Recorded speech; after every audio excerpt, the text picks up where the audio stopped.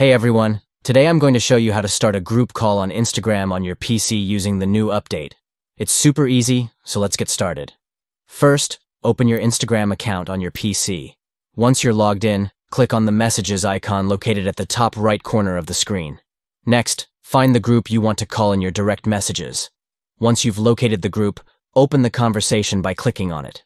Now, look for the phone icon at the top right corner of the conversation.